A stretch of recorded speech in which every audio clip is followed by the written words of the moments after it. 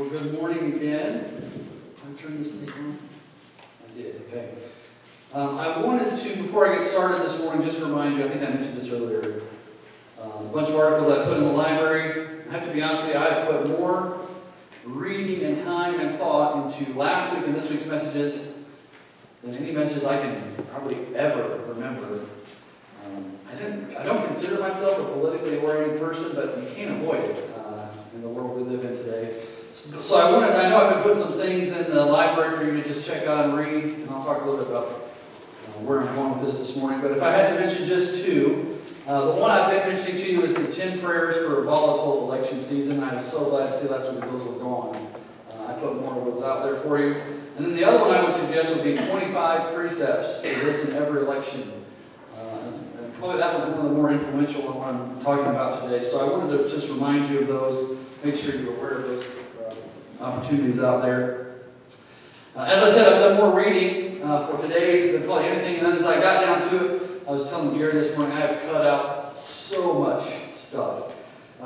When I have a thought about a message or something, I'll just type it in and it just sits there until I get to a little bit closer to it, and then I just cut it. I probably deleted more pages about today than anything, because where I ended up was I wanted to encourage you with Scripture and just fill it with Scripture as we meditate, as we think about where we are as a country, who we are as people, as God's children. But I did want to start here this morning from two verses from the book of Proverbs, chapter 29. Can you put those up there for me, Eli? This is from the Message, but it says pretty much the same thing in other versions. When good people run things, everyone is glad. But when the ruler is bad, everyone groans. Verse 4 of Proverbs 29. A leader of good judgment gives stability. An exploiting leader leaves a trail of waste. Now I got a kick out of that because we talk about the Proverbs as proverbs or principles, but I thought, well, there's a lot of truth in that one. Somebody's always happy and somebody's always upset with what they consider a good person or a good leader. And as I said, I've done more reading and thinking about that, but I wanted us to at least, I threw those in there to just start there with some scripture this morning to get us into that thought. But let's go ahead and pray also as we get into this. Father, we come to your word this morning anticipating that you are going to speak to us. We trust in your Spirit that lives within us to guide our thoughts and hearts this morning. We have lived in a turbulent place. We'll acknowledge it before you in the past months and even years. We are a divided country and a divided people. Lord, we pray more than ever that today your church would be united, would be seen as a people of hope, a people of peace with the story and the hope of redemption to share with the world. We are thankful that we have no reason to fear this morning, but reason to rejoice and have great hope. We ask this in Christ's name. Amen. So we find ourselves hopefully near the end of another turbulent election season, and perhaps I just didn't pay attention when I was a kid, but it seems to get more turbulent every time we get into it. It gets more bitter and angry and hateful. I've had discussions with several of you outside of this pulpit that are, you kind of understood my political inclinations. But I think one of the things that I've said to some of you so often is, I wish we could do better. Just from whatever choices we have, I wish we had a better choice. But anyway, it seems that Americans, at least according to the polls, are nearly evenly split about how this thing is going to go. But if you think about it, as I said, this one's been particularly divisive, particularly dramatic, particularly suspenseful. I mean, if you just think about the things that happened just in July, it seemed like so long ago there was an assassination attempt on one of the candidates. The incumbent president decided he wasn't going to run, the vice president with only 3 months left. I mean, those three events alone are enough, and that was just in the month of July this year to make this thing pretty suspenseful. You've probably been overwhelmed by this, I know I have, unless you've been in a hermit living in a cabin somewhere in the woods with no social media, no TV, radio, or news of any kind. I know you guys like the news, so we've been overwhelmed by this sort of thing. We've been drowned in this political season for many months now. We've been told through social media and the news for many months the dangers to democracy. We have heard things like, this is the most important election of your lifetime. Or one of the things in that article I mentioned about the 25 precepts is there's no way for you to know this is the most important election of your lifetime. Until years later, we look back and go, you know what, that was the most important election of my lifetime. Have any of you, by the way, decided today what was the most important of your lifetime before? Probably not. You don't care, right? After it's over, it's over. We don't think about it anymore. So to me, that is something that's intended to stir up feelings and motivate voters, is what we're trying to do if we're honest about it. We've been told the danger if we do not vote for a certain candidate. We've been told the danger if we vote for the other candidate. There is tremendous fear that this X will happen if the person Z is not elected. Right? If you don't vote for candidate A, then candidate B will win and do this. If you don't vote for candidate B, then something bad will happen to you. It's used by both sides. And what does it do? It's stirring up fear.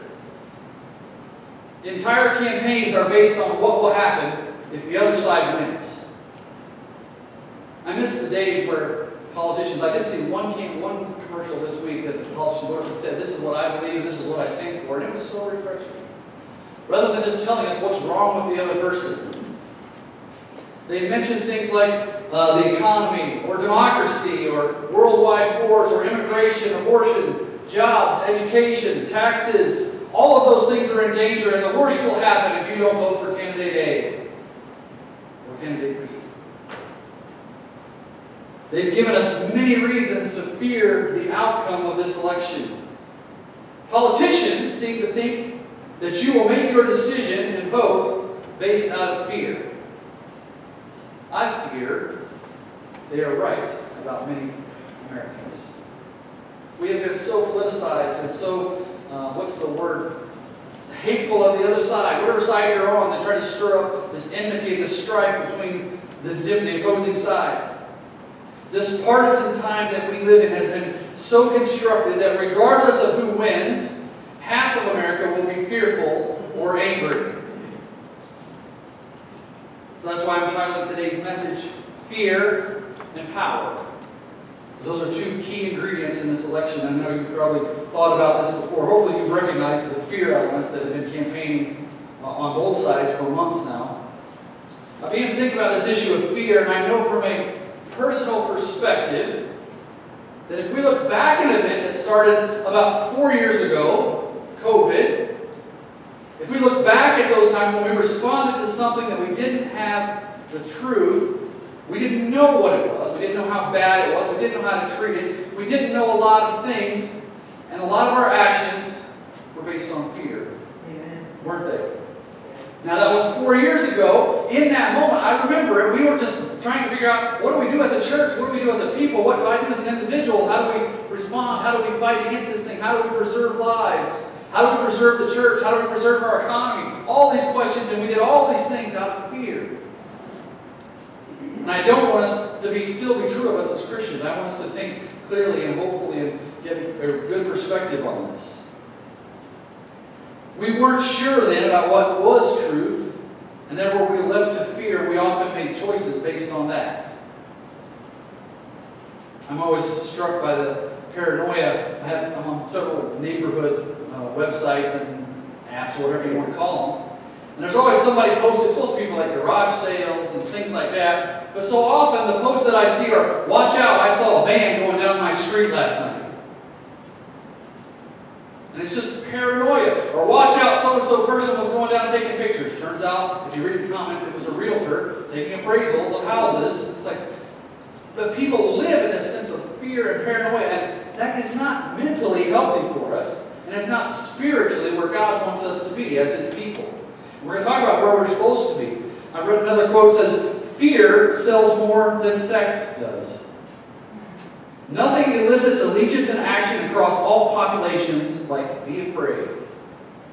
So when you hear the language of fear, you're not hearing love, you are hearing control.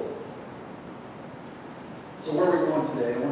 We covered some of this last week. My goal, both last week with the message Lies and Truth, and today's message, Fear and Power, I've got 4 goals for us, and a couple of them we met last week. I want to cause us to, number 1, bring it up for me please, Elijah. First off, to be more clear in our thinking. We talked about the truth last week. We want to understand what that means. And more scriptural in our discernment of truth. Hopefully you're doing a good job at this already, but I want to make sure that this is where we are. That's the first thing. Second thing, I want us to be aware of cultural influences and warfare around us. You have been influenced by the media, whether you realize it or not. Maybe you've already realized this morning that you've given way to some of that fear that a certain political opponent or campaign has stirred up. I don't want us to be fearful. We'll talk about that. Thirdly, to not fear any threats or political rhetoric that are used to manipulate us. And finally, this is where we'll end up this morning, to act more boldly in our Christian faith, because we are secure in whom the ruler of the universe is, God's people say. Amen. I can't tell you how excited I am to stand here next week and not have to think about, well, who's the President of the United States? I don't think all the fear and anxiety is going to go down. I think it'll just be half of the country instead of both halves right now. But all of these things that we have, these 4 things on the screen this morning, are in alignment with a verse that I ran across months ago that you've heard it a million times, and I thought this is exactly what I want to talk about on the Sunday before the election. I believe it's probably the most important text to inform us as you go to the polls this week, or don't go to the polls, or whatever it may be. In 2 Timothy 1:7, Paul writes to Timothy, he writes this: "For God has not given us a spirit of fear, but of power, of love, and of a sound mind." Amen. I just want to leave that up there for a minute or so and let you soak that in. God has not given us a spirit of fear, but of power, and of love, and of a sound mind. We're going to break that verse down this morning, because the thing that came to my mind was the spirit of fear that seems to be so pervasive in the United States today. And I thought, well, that's good to know. God has not given us a spirit of fear. But what has He given us? Well, the verse continues on, doesn't it? And we'll dig into that. But I wanted you to ask yourself the question, how much of this season that we are living in is based on fear? Many people live their lives, make their decisions based on what they are afraid will happen. I mentioned COVID 4 years ago, right? We look back and think, we just didn't know what to do. God doesn't want His children to live this way. I want to go back to Isaiah chapter 8 that Norma read for us this morning. Isaiah chapter 8, verses 11 through 14, or 13.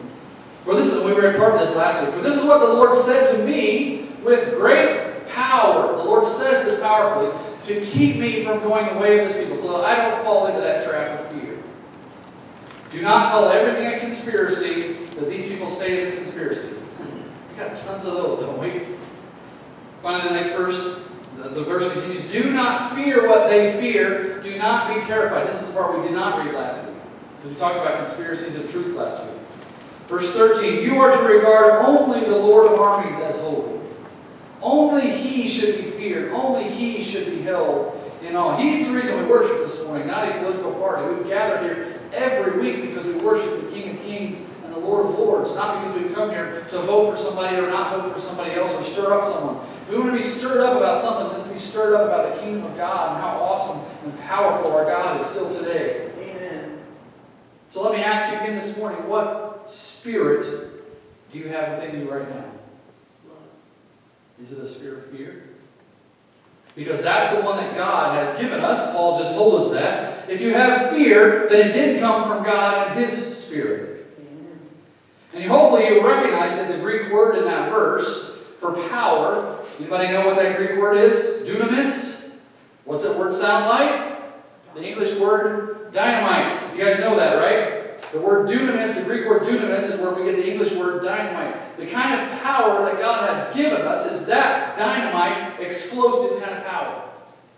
He says, it's not fear, it's dynamite. Christian, when you go out in the world, you are not to be fearful. You are to be a piece of dynamite ready to explode. Not because of worry and anxiety and fear, because you have the power of God and the Spirit of Him within you. We can act boldly in the world because we know the one who birthed all of creation and the one who knit humanity's DNA together as the Spirit behind us and within us. We don't go out into the world afraid of what might happen. Can you imagine how it makes God feel to see His children living in fear?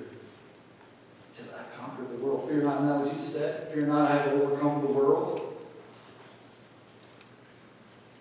Some people would think that just having power would overcome fear. Oh, you know, for my party, I'll just win this election. we'll all be good. No. Whichever side you're voting for, whichever side wins, God is still all-powerful. Amen. And it will not change American politics or American culture that much. Why don't you just ask the people that have power? They still live fearfully. Fearful that they're going to lose the next election. Paul says that there's more than just not fear. There's more than just power. There's also what else? Love. Which is one that we are prone to forget. I haven't seen a whole lot of people campaigning on love this season. So the counter to fear is power and love. That means that whether we win or lose an election, we demonstrate power and love and a sound mind. You see, we don't act fearfully, but we think clearly. We love fiercely, and we act boldly with power. I've had several messages, it's been a few years ago now, but I know I've shared these websites with you, talking about what people in the media have to gain by causing their audiences to fear.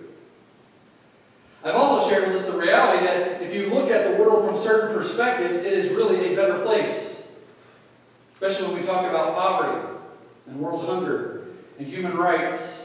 There's a little clip in my notes that if you read through these notes tomorrow, you'll see, just click on that link and it'll take you to, of all people, Neil deGrasse Tyson telling us how much better the world is. And he also kind of contrasts it with the sense of the idea that we live in a terrible place, it's terrible times, the days are evil.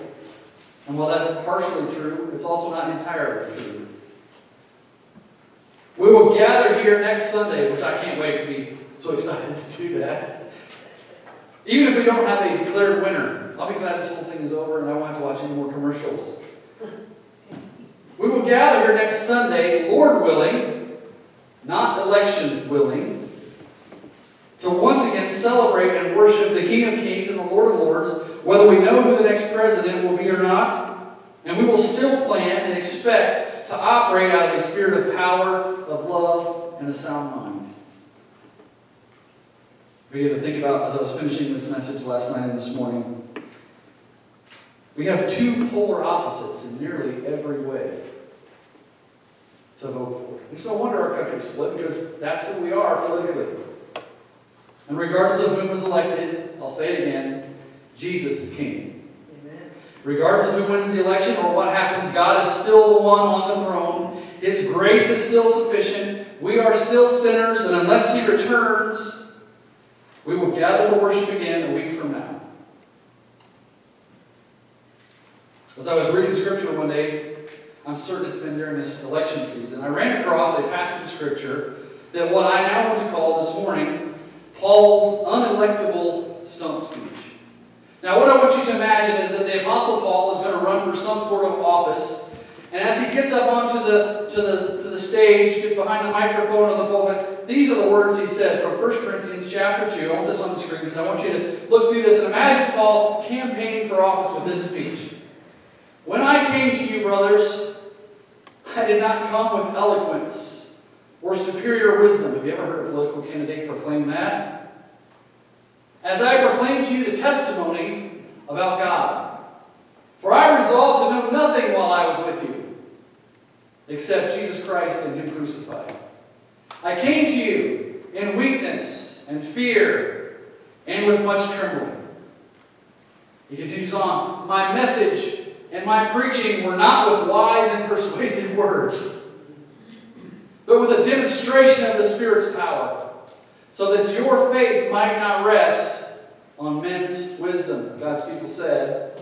Hear what Paul is saying. He's not running for office, is he? He continues on. We do, however, speak a message of wisdom among the mature. He's talking to the Christians, those who consider themselves followers of Christ, mature in the faith. We speak to them this message, but not the wisdom of this age, or of the rulers of this age, who are what?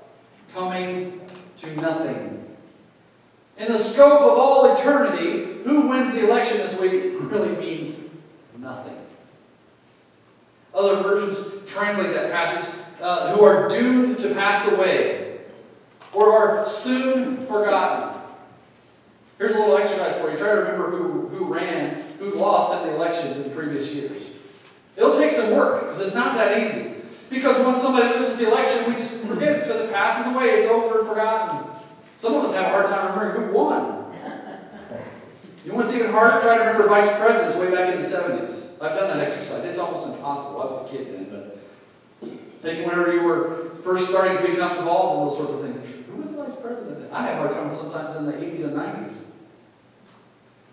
Can you imagine a politician getting on the stump saying what Paul says here? Says, you're going to forget about me in a few years. That's not what they're doing, right? But that's how Paul presents himself in the gospel of Christ.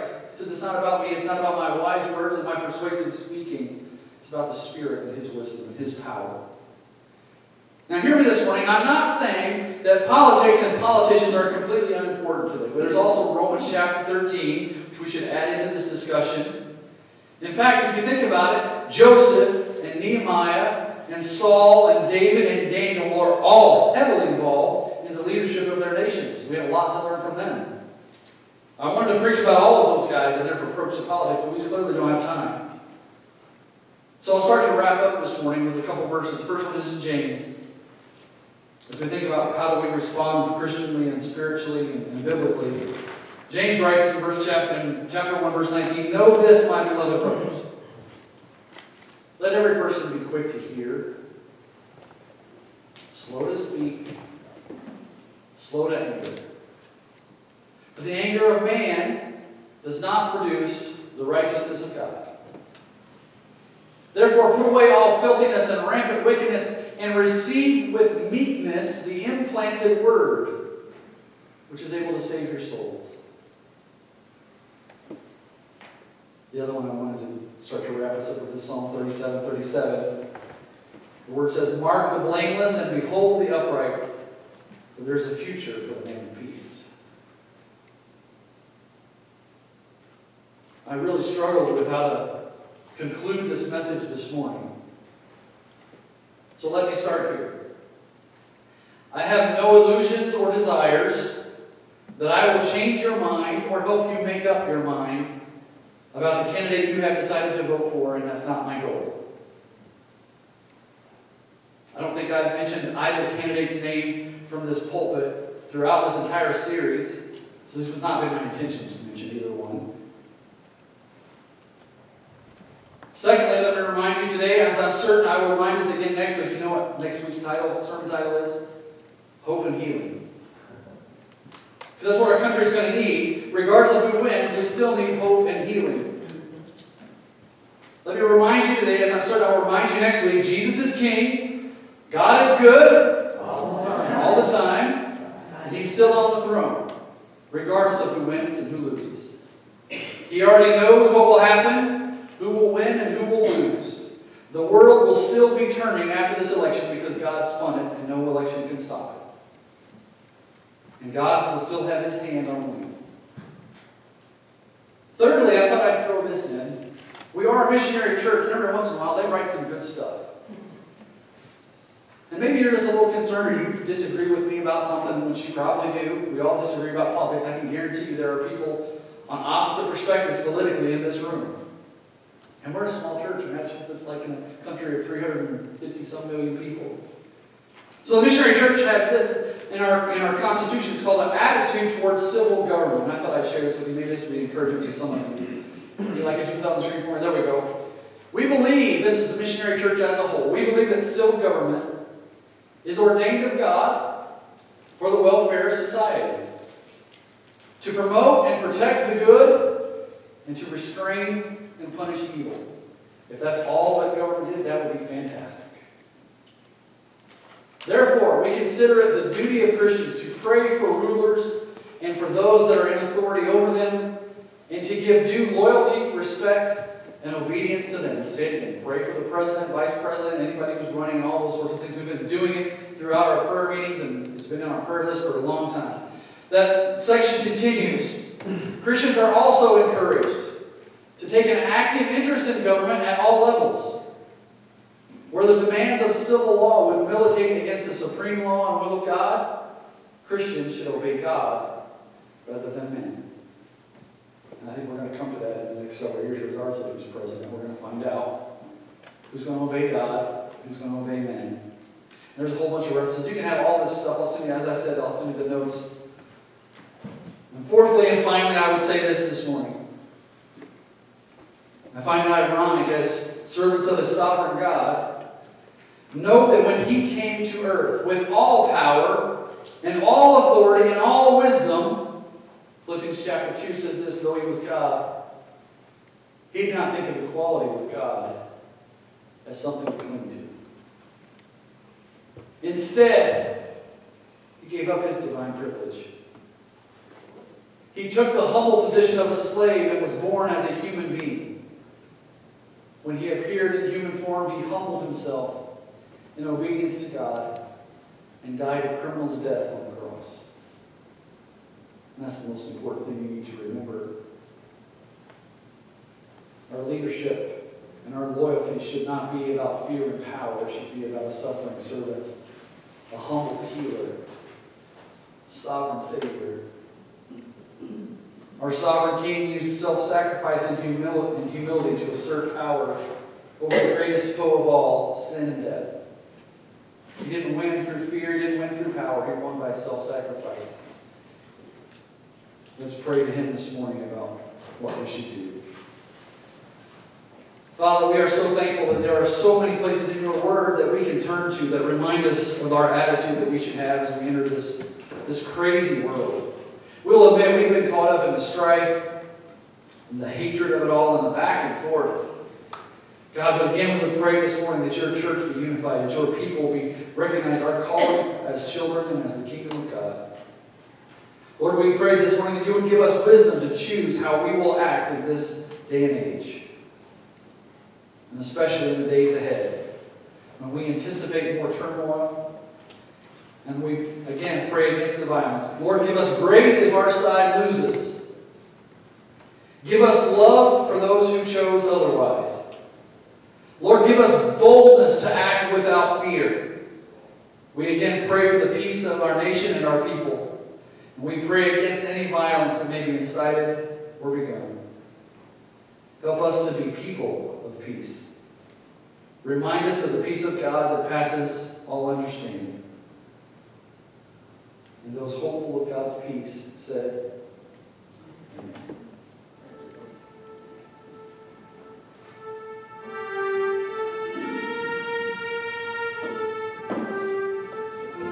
Would you stand with me this morning? I couldn't think of another way for us to end in a more peaceful way than to sing, Be Still My Soul. Perhaps you've not been as caught up in this political season, and good for you. But it's been a hard thing to avoid. It has stirred my heart about the tone and the attitude of Americans towards each other. I don't think it's proper for God's people to be part of that. So I wanted us to remind ourselves who we are and whose we are. So we close with this morning. Be still, my soul, the Lord is on thy side. Bear patiently the cross of grief or pain. Leave to thy God to order and provide. In every change, He faithful will remain.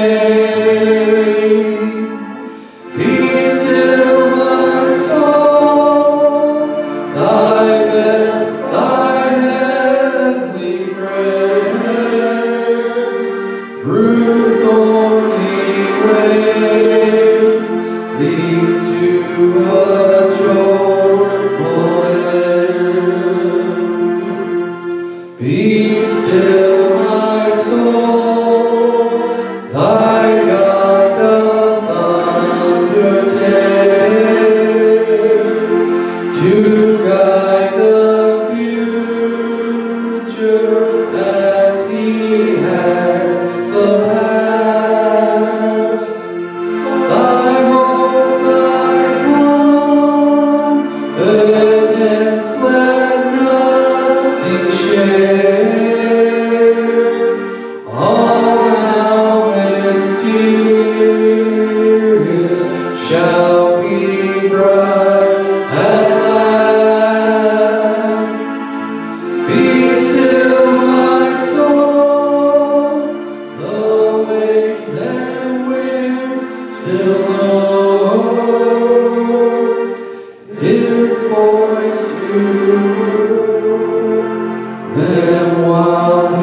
dwell below. Be still, my soul, the hour is hastening on, when we shall be forever with the Lord. When disappointment, grief, and fear are gone, sorrow forgot, love's purest joys restored. Be still, my soul, when change and tears are past, all safe and blessed we shall meet at last. Psalm 47 says, the rulers of the world have gathered together with the people of the God of Abraham. For all the kings of the earth belong to God. He is highly honored everywhere. And God's people said, amen. God bless you. Have a great